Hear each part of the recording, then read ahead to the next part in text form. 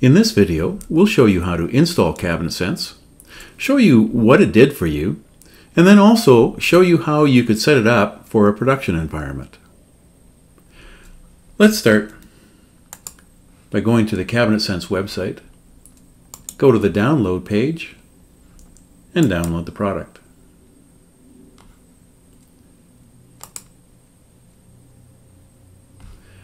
Now that we've done that, head back to SketchUp, Extension Manager, and this is the same whether you're in a Mac environment or Windows, and click on Install Extension. Go to the Downloads folder and click on CabinetSense. Agree to the license. Okay, CabinetSense is now installed and is asking you for your CabinetSense license. If you've already received your license in an email, copy the information and paste it into the text area. If you're new, click on the Register for 2-week trial. Enter your email address first that you want to use to register with CabinetSense. Fill out the form and create my account. And when you do that, CabinetSense will almost instantaneously send you an email with your license information.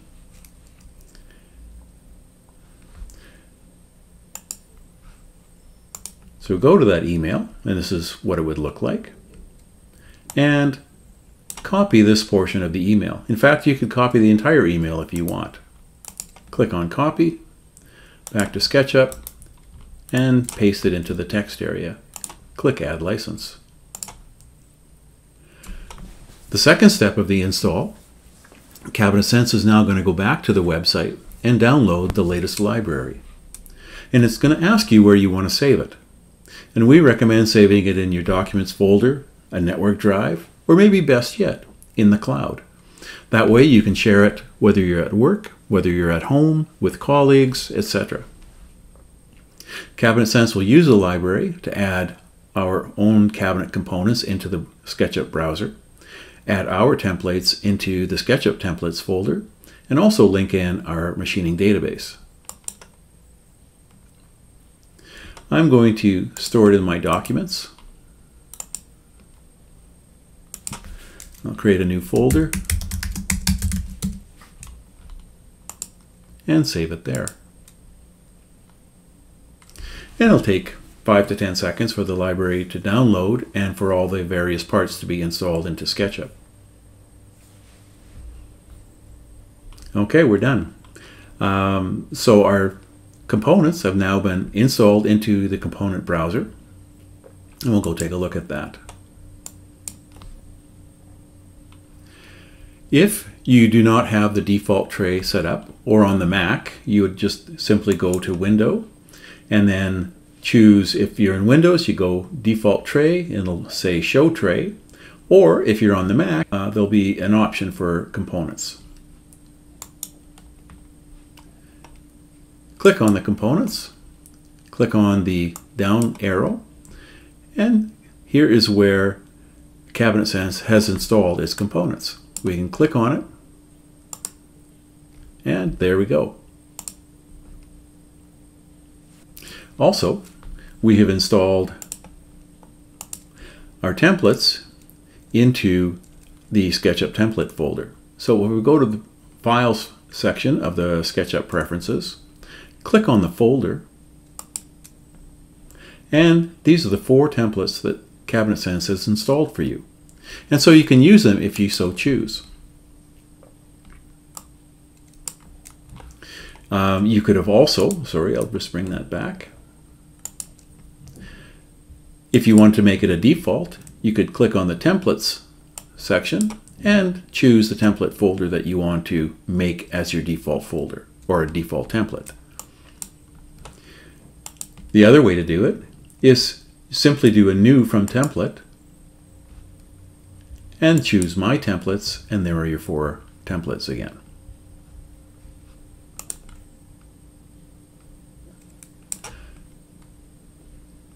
As I mentioned, CabinetSense has also linked in the machining database.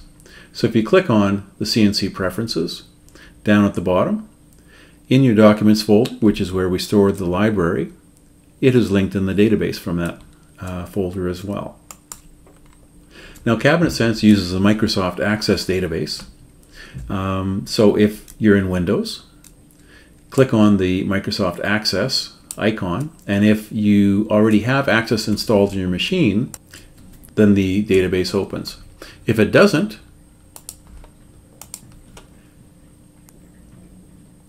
head over to your browser and search for Download Microsoft Access 2013 Runtime. Make sure you're at the Microsoft site and click on the download. Choose the language of your choice. After you've downloaded and installed it, go back to SketchUp and click on your database icon again. It should load properly. Okay, let's talk about how you would set this up for production. When we downloaded the library, we stored it in our documents folder.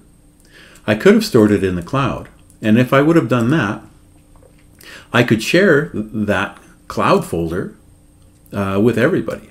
And this is how you do it. Simply go to the right arrow, open or create a local collection, and navigate documents. Navigate to where you stored it,